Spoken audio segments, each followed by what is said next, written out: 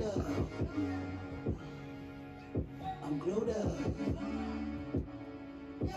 Sitting down, stealing, same squad chilling, begging for the bid. Can't you see it living? I'm glowed up. Oh, what's good, people? I know y'all was over there chilling. Shit, you know, it's a Monday, just vibing, trying to keep the creative juices flowing. But this segment is what you call Sayings with Doc.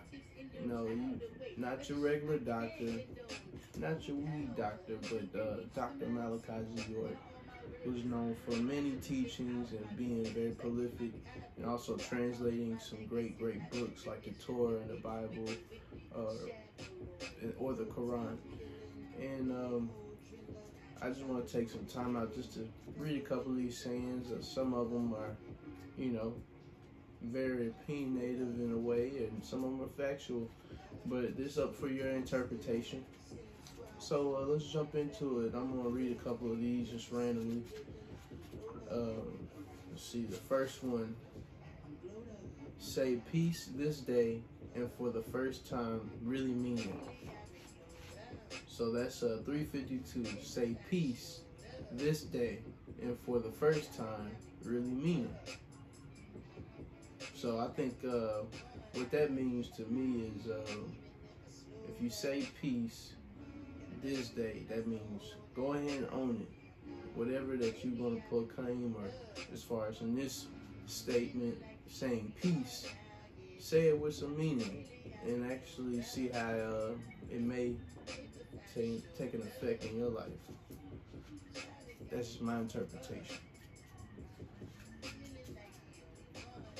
Stay there with me. This is Sayings with Doc. Alright. So we got another one. So 163. You're as guilty as the crime you let happen. I like to make an example out of this. This is for all my white friends. If you see some racist shit going on and you don't say nothing, you're just as racist. So, and just, you know, and same with a simple crime. If I see somebody getting robbed and the police come to me and, well, no, that's kind of weird. Man, no.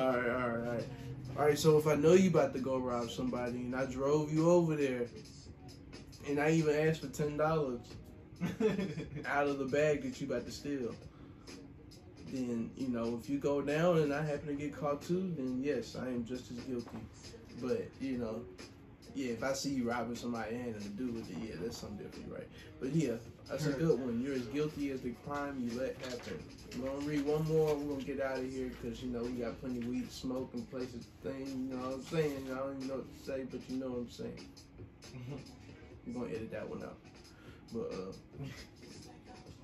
alright, so 464. When you are down, that's when your real friends will pick you up. So 464, when you are down, that's when your real friends will pick you up. I can definitely resonate with that one.